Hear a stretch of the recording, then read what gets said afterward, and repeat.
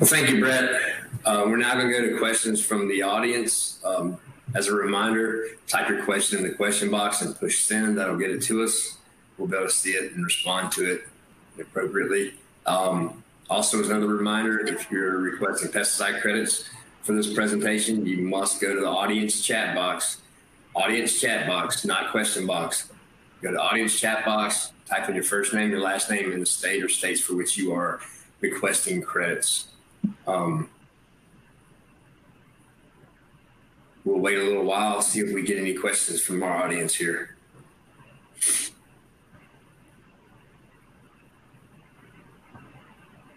While we're waiting, just a couple housekeeping items. The networking is available this evening, so you can go to the networking session. They're going to have what they call a trip down memory lane. They're going to have, some pictures from way back when, I guess, this being the 25th anniversary of the Georgia Fruit and Vegetable Growers Association. But you'll have a chance to network, visit with the trade show participants and a lot of sponsors. So join us for that. I don't really see any questions right now. But James, if you can hear me, James, type your name in the audience box, not the chat box. So you got these questions, Brett? Yes. So how many summer oil sprays did you apply regarding your data? Any benefit for oil in each cover spray? So we did for both years, it was 6 sprays total with the oil. And it seems like, in terms of scale management, more sprays probably the better for the actual management. In terms of whether or not those sprays are needed is unknown. Because I know the oil is not cheap. So the more applications of oil, even at a low rate, the higher the cost. And so with the 6 applications that we did in the 2 years, it seemed to work well. Now this all comes back. I still need to do the work on whether or not this will still comply with our disease management. So that might change everything. But right now, with the 6 sprays, I think we're seeing adequate control.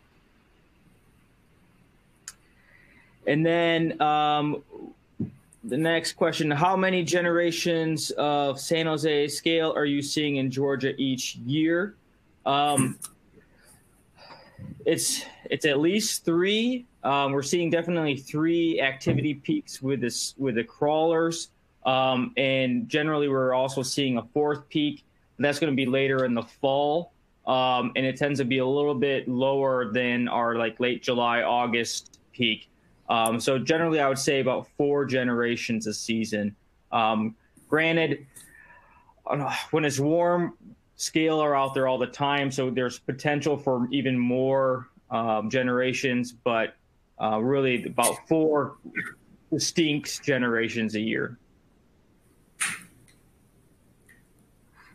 Yeah, I was going to say all of them. We're seeing all the generations.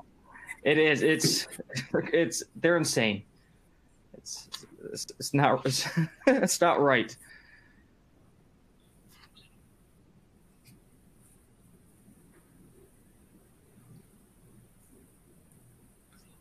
All right. I'm not seeing any more questions, Brett. Oh, looks good on my end. Thanks, everyone. Okay, once again, as a friendly reminder, make sure that you type your name in the audience chat box, first, last name, and the state which you're looking for credits. If it's multiple states, put them all on there, and then you'll get your credit for the presentation. Still got a couple more really good presentations coming up, so y'all make sure you join us there. Once again, thank you, Brett. Thank you, everybody that tuned in, and thank you all our sponsors and industry partners. Closing up. See ya.